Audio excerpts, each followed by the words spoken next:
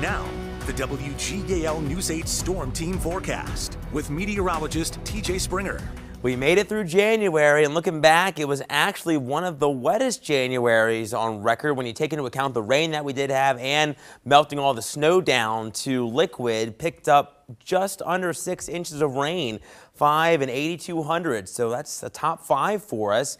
Felt like we had a lot of moisture. It looks like going forward into February, we're going to have some ridging. So we may not have too much moisture over the next week plus. Here's that live glance in the city of Lebanon.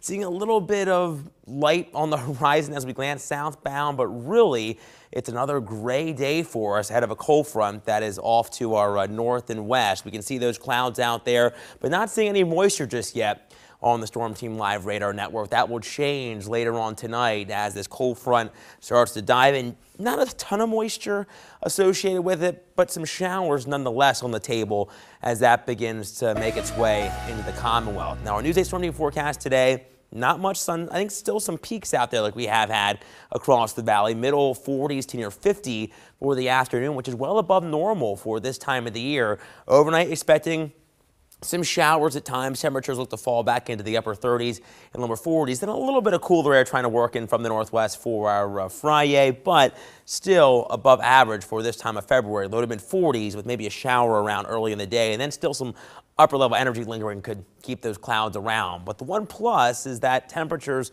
are milder ahead of that front. If you're not a fan of the chill, we're around 5 to 10 degrees warmer than where we were this time 24 hours ago, with numbers in the middle 40s in New York. One of the cooler locales, Lewistown, here at 39. We have 45 in the capital city, now 47 in Lancaster. Here's predictor. I think this overdoes the clearing just a bit, and obviously we're not seeing this much sunshine at the moment, so I still think mostly cloudy, but some peaks of sunshine nonetheless. And then we start to see a little more cloud cover through dinner time and beyond as that front starts to drop in. And by the wee hours of our Friday, this is 1:30, we're starting to see those showers ahead of that front.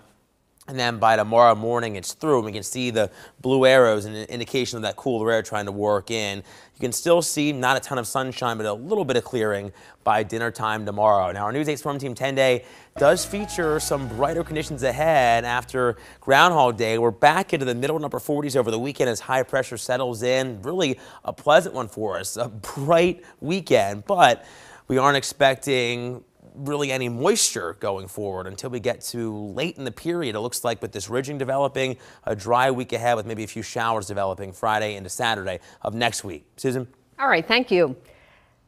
Continue.